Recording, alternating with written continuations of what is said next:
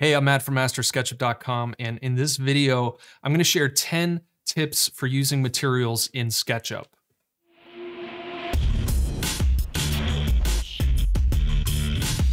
So I actually have an article where I share, start over. Tip number 1, where to find good materials. So I have an article that I'm going to link to that has a bunch of websites where you can find free materials. But the first tip is actually going to be how to extract materials from the 3D warehouse. So if you go to Window, 3D Warehouse, you can actually extract individual materials from models in the 3D warehouse. So let's say we like this one. When you're viewing a model, if you click on this button right here for materials, you can actually download just individual materials that you want. You don't have to download the entire model. So I'll download this one here, and it now appears in my in-model collection so I can use it in the model. Now, tip number 2 is being creative in how you search for materials on the 3D warehouse. So if you are looking for different wood materials, I would type in wood materials, and what you'll find are a bunch. I would probably click the models category here, but what you'll see is there's a bunch of materials that people have uploaded that kind of look like this. It's kind of a grid that has a bunch of materials. And so if you click see more details, you can go to the model page, you can browse all of the individual materials. But if you wanted to download the entire collection here, you could just download it into the model, and instantly your in-model collection will populate with all of these materials that you imported. So you can just delete this, and all of these materials will still stay inside the in-model collection. Now, what if you wanted to save all of these materials to use on a different project? So that's tip number 3, and which is how to save in-model materials to a collection. So first, you have to make sure you're on the in-model collection. So either click this house icon or find it in the drop-down menu. Then you want to click this details button, and of course, it's going to fly out to the side. So you click this details button and select save collection as, and that's going to allow you to save this collection. So by default, it's going to show you the folder location that you have configured in your preferences. And so if you save them here, what'll happen is, since that folder is already configured in the preferences, which, by the way, I can show you that if you go to Window, Preferences, Files, this folder right here, whenever you open SketchUp, SketchUp will automatically search this folder for any materials. And what it'll do is add those materials to a collection at the bottom of the list here. So this is how you can save all of the materials from a specific model to a collection and make it so you can use these materials in other models. All right, tip number 4 is helping you understand what the in-model collection really is. Now, I want to mention I do have a very in-depth guide on how collections work. I really recommend you check this out. I've got a video on really understanding how collections work and the in-model collection as well. But to briefly kind of demonstrate, let me create a new file. And so currently the in-model collection is empty. Now, what happens is when you add, let me just create a cube here. When you add any sort of material to your model, so all of these collections here are like the default materials. So anytime I grab one of these materials and apply it to the model, I'm going to switch over to the in-model panel so you can see what happens. So as soon as I add that to the model, a copy of that material is placed inside the in-model collection. So what that means is it's embedded in the model. It's no longer referencing that local material file that's saved on your computer. It's created an entire separate copy and embedded that in the model. Now, why is that so important to understand? Well, it's because when you edit that material, you're only editing the in-model copy. So if we go back to the colors list, this color isn't affected at all. So an analogy I like to use is like thinking about painting a picture, right? You have bottles of paint, and that you would consider to be like, you know, the collection of materials that you have on your computer.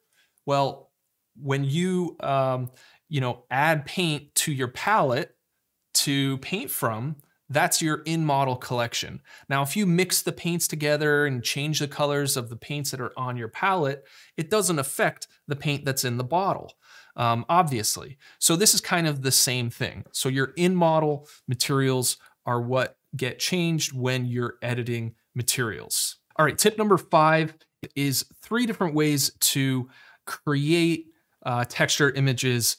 And the first thing is you can actually drag images directly into SketchUp. I don't know if you knew that or not, but it's kind of a quick way to bring an image right into your model. And if you want to use this as a texture, you can either right-click and use as material that will add it to your in-model collection, from which you can then sample from. The other thing you can do is just explode the image if you wanted to convert the image to a rectangle with the material already applied. The second way to create a new texture is to go to File, Import, and select an image and make sure Use Image As is texture. And then you go Import, and you need to apply it actually directly to a face. So let me get a face there. Texture, import. And the cool thing about this is it kind of lets you scale it in as you're inserting it. And once you've inserted it, it adds it to your in-model collection. And the third way is kind of the obvious: click Create Material, select the image from this button, and that will create your new material. Hey, it's Matt. As I'm editing the video and just realized I must not have been recording for tip number, 6 and 7.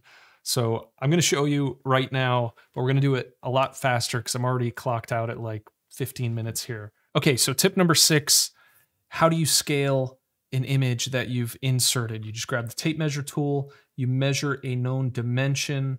So it says 8'4", so you type in 8'4", enter. It asks if you want to resize the model. You click yes, you're good to go.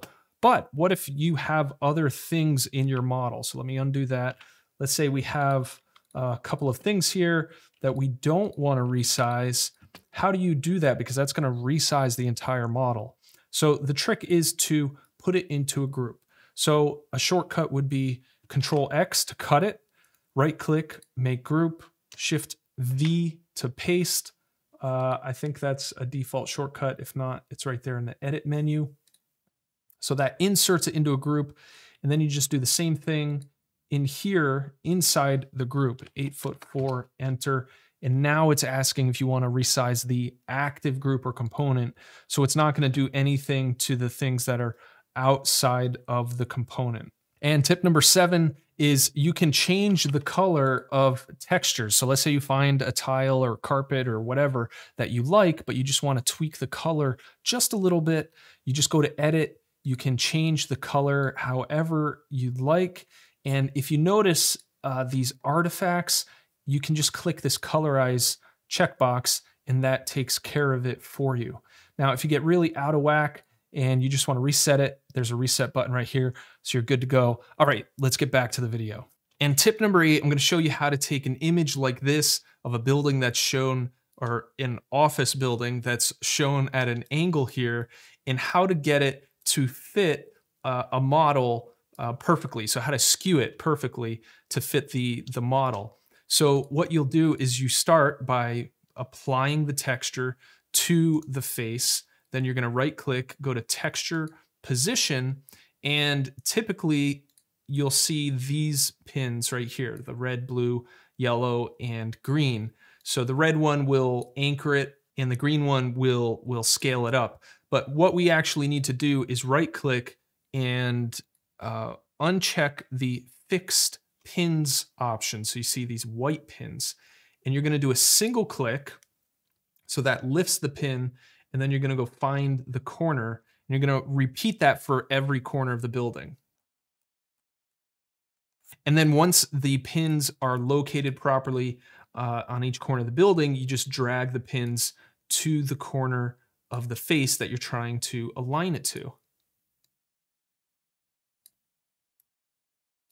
And then you just click once outside to finish positioning the texture. Moving on to tip 9 is how do you solve this issue where you have multiple groups or multiple faces that you want them to appear as if they're one continuous surface. So I actually have, the first floor is in its own group, and then we have a floor object here, I believe. And then we have the second floor above that. So how do you get these materials to align so that it appears to be a continuous surface? So first of all, you might notice that I have hidden the edges. So if I turn on hidden geometry, you'll see this edge here is already hidden. So that's the first step that you want to do. So right here, hide on hide. You can also just right click it to hide it. And then the second thing is you want to sample one of the materials. So you apply the material directly to the face, and then you hold down Alt to sample it. And then when I back out and jump inside of this group, actually let me show the rest of the model here. So when I show the rest of this group, I'm going to apply that material, and you notice how it jogged over a little bit. So now when I jump back out, you can see that this is now aligned.